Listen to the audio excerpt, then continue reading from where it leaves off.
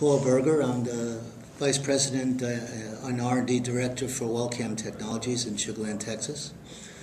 And our company is dealing with oil recovery, recovering additional oil from wells that have been abandoned or depleted in original oil and abandoned by major oil companies. And about 2/3 of the oil is still left behind, and we can use various chemical processes to recover this oil. A little like a detergent in a way to wash the oil out of the ground, but it's a super detergent in that it's about 10,000 to 100,000 times as effective as the detergents you might use to get soil off of your clothing in a washing machine.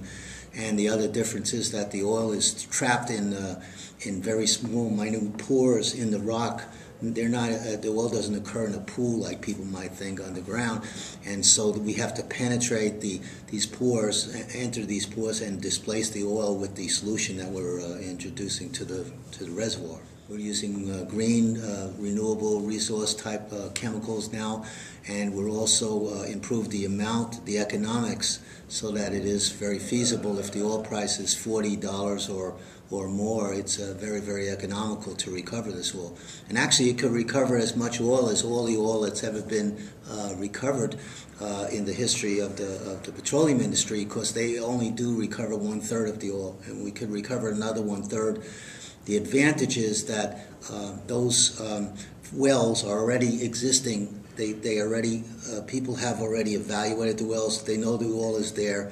The infrastructure is there, like the tanks and the roads, so that it's very inexpensive to go back and revitalize those wells with a little chemical and get the oil out, rather than to risk the environmental issues and the expense of exploring for a new well. Using renewable resources, we're using fatty acids that are derived from crops that you grow here in Canada, and they grow in Malaysia and in India, such as the canola oil crops that you use here.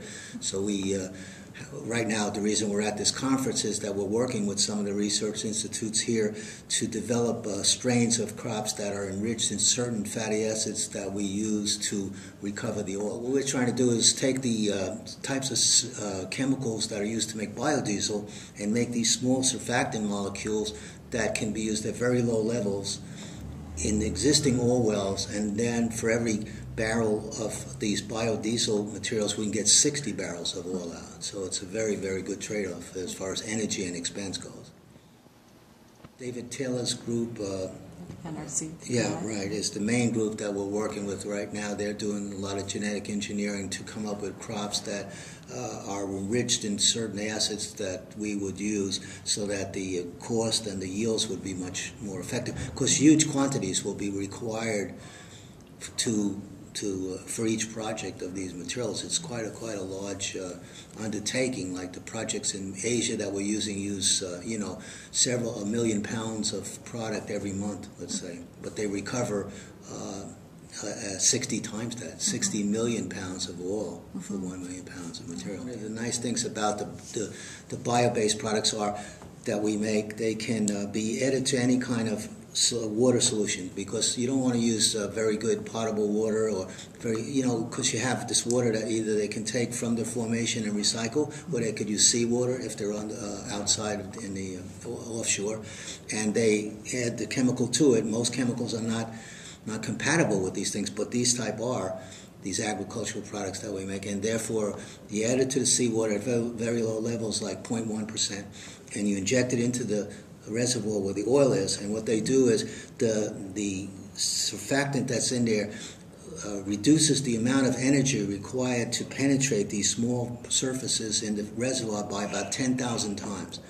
And therefore, the water is allowed to penetrate into the reservoir and displace the oil and push it out to another well on the other side of the reservoir, like a big pipeline in a way. The oils are usually they're triglycerides, okay?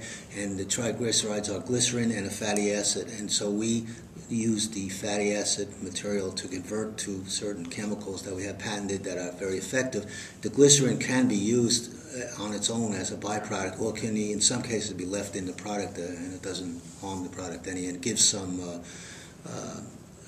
temperature resistance, where we're using it in cold climates like in Canada. It would be a little antifreeze properties that would be imparted to the formulation, so it has some use there. The Majority of our projects are in Asia and in Canada. We have projects in Manitoba, and we have projects in Alberta is the majority of our projects, and also some of our projects in Alberta use chemicals to get heavy oil out of the ground without using steam or solvents. So we hope we can apply this type of technology to like tar sands here in this province, so that we can get the tar sands out without having to mine it as they do over there in Alberta.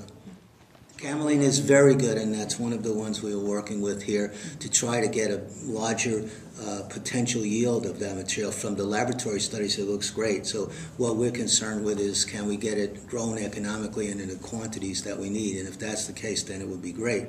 And right now, we usually take those crops and we get the oil from Canada and bring it into the States and then process it and then send it back to Canada. It'd be nice if we could process it here, and that's something we've been asked by our customers, by several oil companies, can we produce the product here in Canada? So we're seeing if enough of them, we have enough business from enough of these oil companies to to justify a plant that would be operating 24 hours. You make very good raw materials, but you don't put the value added to it. You send it to somewhere else, and then it comes back, and you pay for it rather than make it here, right? It'd be great, because you do have a educated populace here. You don't have to go outside for people that can run these plants.